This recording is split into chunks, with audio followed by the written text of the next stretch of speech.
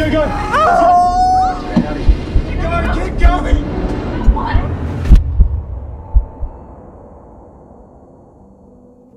When we heard we were able to get a chance to shoot with the Sony Burano, we sort of designed a little shoot around two lovers and a heist that's gone wrong. You know, the Sony Burano really shines in this situation because there's so much texture to this location. We've got wood, you know, we've got old carpets and windows and old curtains, and we've got an incredible cast that we're working with beautiful, beautiful skin tones, and we're trying to shoot them in many different lighting environments, day, interior, exterior, under all sorts of different artificial lights.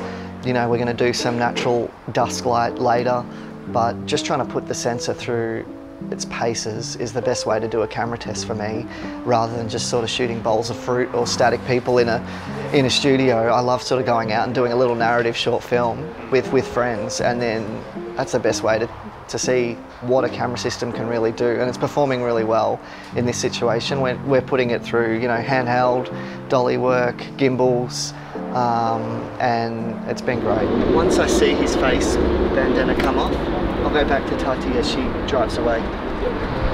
Speed. Here we go. Ready. And action. Go, go, go, go, go. So I love the Sony sensor. I mean, the sensor on the Burano is essentially the same sensor as the Venice 2. So it's a sensor I'm very used to working with and exposing to. It's got a huge dynamic range. You know, we can see deep, deep into the shadows and way, way into the highlights.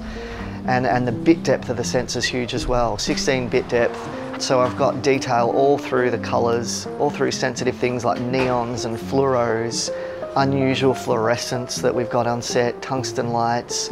You know, often on a lot of digital cameras, those highlights at the very top end will just blow out and there'll be no colour in them. Whereas on this, we're sort of getting all that subtlety, we're getting all that beauty of colour.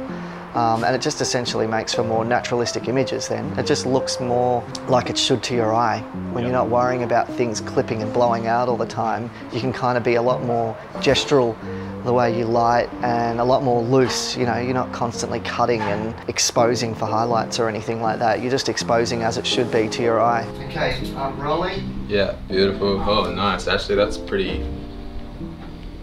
And then angle over as if she's there looking at herself in the mirror. It's amazing that we can still shoot raw on such a compact body, and the file management's pretty achievable still because, you know, we're shooting XOCN LT on it and the file sizes are really manageable and nothing as massive as uncompressed raw. You know, we're really enjoying it. It's been pretty simple on our small shoot. You know, we don't have reams of hard drives or anything with us, but we can manage it on a small crew, the files on this. And given that it's a sensor that's of equal beauty to a Venice 2 sensor, we're achieving amazing results with such a small crew and small camera size.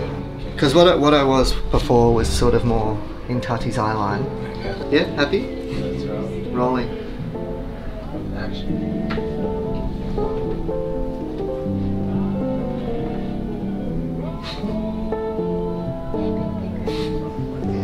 The built-in NDs on the Burano are really great. It means I can do really subtle variable ND changes rather than doing whole stop increments like I used to. It means I can be adjusting things by like 1/10 of a stop, and I can leave the iris exactly as I'd like it to be on the film lens and then just adjust the variable ND, you know. So it's a world of difference from when, you know, we're doing glass changes constantly in matte boxes.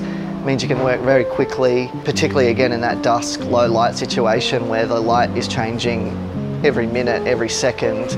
You can be just doing a subtle adjustment along the way, so that's really great. I think it's good. I think it's good. It's sort of got a good energy to it. I think when I was behind her, it was just too major. You know, like your picture, yeah, this just has a better energy to it. Like a little bit more dangerous or something. Like, Great. Yeah, I can absolutely see myself using the Sony Burano in the future on other productions. Pairing it with the Venice 2 is just like a really natural place it can fit into any film production, or you can sort of use it as a run and gun solo operator as well. So yeah, I love it. Okay, ready, we're rolling, and action, I'm pushing in.